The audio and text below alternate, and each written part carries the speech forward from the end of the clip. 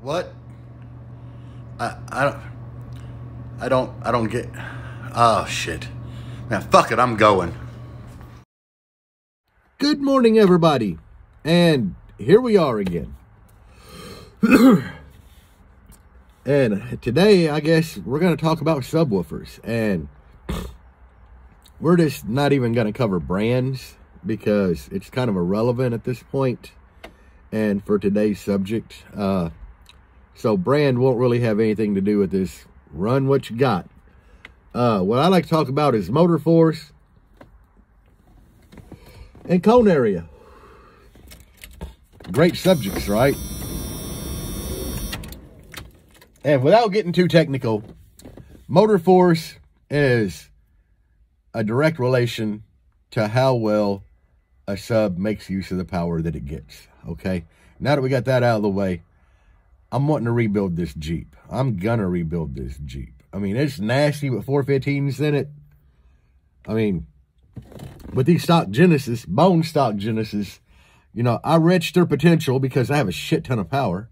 And they still popped off a 63.5.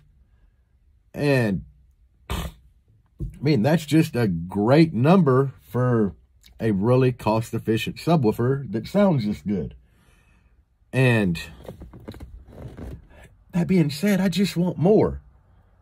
I want more nastier demo because, you know, in 2019 when I built this thing and I was going to shows, people would get in here and be like, damn, that's beast. But now you got people, you know, throwing like 2012s and something, and well, yeah, I mean, 2012s.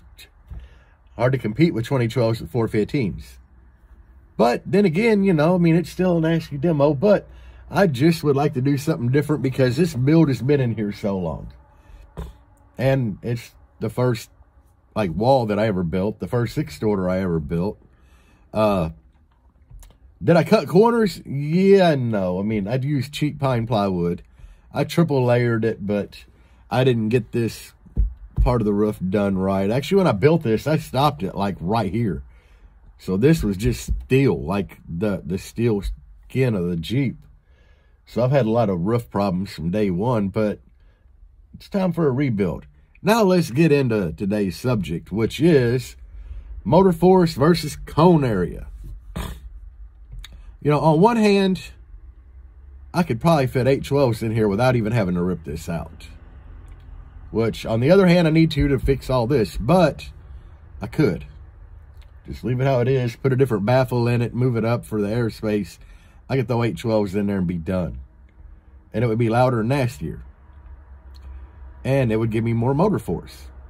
If I got 4 motors, I would have 8. So that would be a big benefit. It would be even more efficient, you know.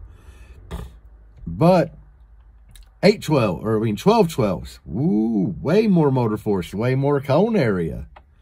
812s would give me more cone area than I have now. Not a whole lot, but it would give me more.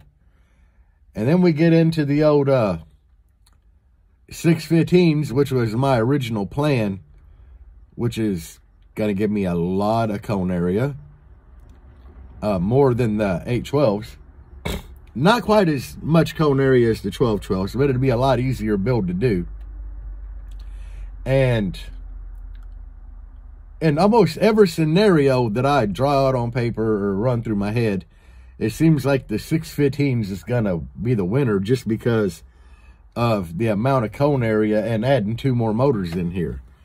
But, you know, with that cone area, you're also losing the motor force that I would have with the 812s. Or 1212s. So the efficiency could go down some. But with the 615s, I mean, people call in, they see 615s versus 1212s. And, you know, when it's a nasty demo, it's going to be a little more impressive.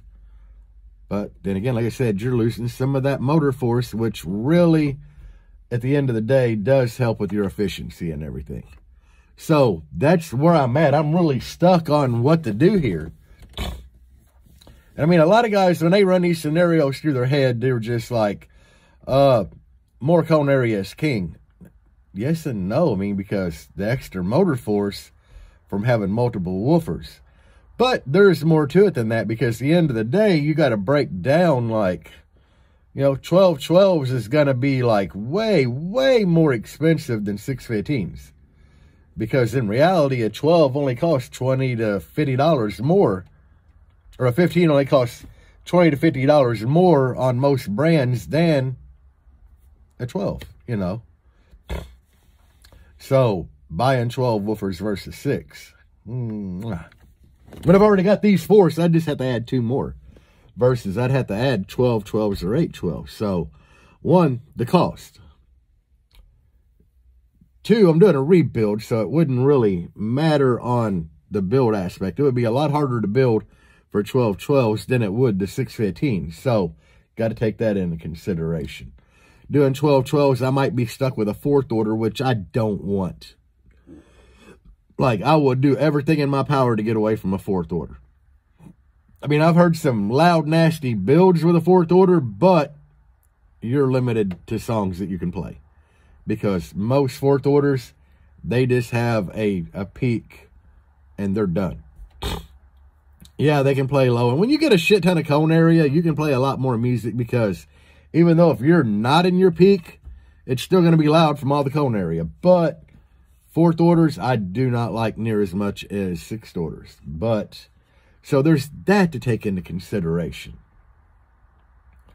And whatever I do, I'm going to use the power that I have. I don't really want to add power off the rip. So, 4 8Ks, strapped or not strapped, it don't really matter. Right now they're strapped and I'm loving them, but that's because they're at a half ohm. So they're making a lot of power. I have power for days in here now. But yeah, these are the things that I'm struggling with. Doing a whole new build and what to put in it, Obviously, the ease would be not to do a total rebuild and just put 812s in here. But with 812s, I'm not doing a whole lot more. I mean, it is more cone area, but not a whole lot more cone area than I have now. But the motor force would go up, which means the efficiency would go up. But then, the hardest to be 1212s, the most cost efficient to be 12, or cost would be 1212s. The easy, the mediocre easiest to be the 615s doing a rebuild. And the cheapest cost-wise will be 615s. And tons of cone area at 615s. I can definitely do a 6th order with 615s. So, these are things that I'm struggling with, guys. And wood prices right now are, like, insane. So, that 615s, that just keeps looking better. But at the end of the day, I'm getting so torn on what to do in here. I run all these scenarios through my head. And one thing that I'm definitely not going to do, that I see a lot of people do that just irks the shit out of me, is when you build a big ass box and slide it in, seal it off, call it a wall.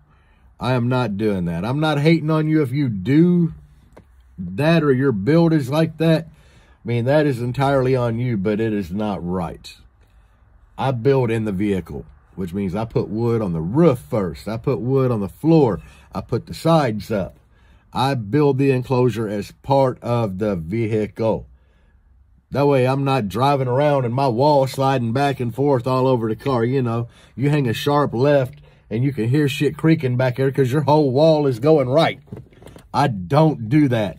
I build this shit in the vehicle. It is part of the vehicle structure. It makes the vehicle a whole lot more sound. You throw a stripper pole in here, bam, you got something to lean on when you're driving. I'll be hitting curves holding this thing so I don't be doing this or this. I'll be like anchored to the vehicle, like, yeah, I'm in here. But not hating on you if you do that big bullshit you got to slide in with a forklift or 3 men, a donkey, and a boy. That's on you. I just don't do it. So for me to do a rebuild in here, it is going to be rough. I'm going to have to spend a couple weekends cutting shit out of here. Which, cutting the sides out ain't going to be no... But I did build this thing 3 layers thick, so it's got to suck coming out. But getting the shit off of the roof up here and the floor is going to be a monster, because I cut all the roof braces out and glued that shit directly to the roof with PL3X. That ain't no cheap-ass liquid nails in this build. Nope. So it is going to be a mother to come out of here. But, oh well, guys, let me know what you think. You know, the options right now are 812s, 1212s, or 615s. That is about the most I can fit in here. I can't fit 815s in here. I mean, could I? Yeah. Do I want to give up room? No. You know, I like how far I am from the back hatch for my amps and battery. I like where my seat's at in here. When I start a build for a while, I put the seat where it is the most comfortable to drive. And I do all my measuring, and I make sure them front 3 layers is at the perfect point for that seat. So, comfort is a must. I don't want to be one of these guys driving around in a little car that they built straight across the B-pillar like this. That ain't happening. No, hell no. I drive this thing like 3 and 4 hours to a show sometimes, so I want to be kicked back comfortable in here. Because comfort matters. I mean, that daily drive this. I mean, I call it my daily drive. I do have another Jeep that is like my backup vehicle, but in all reality, this is my daily driver. I enjoy driving it. So, you know, we got to take comfort into consideration in here. So, that's why I don't really want to build any bigger. I probably could put 815s in here if I wanted to sacrifice some of that comfort, but I don't.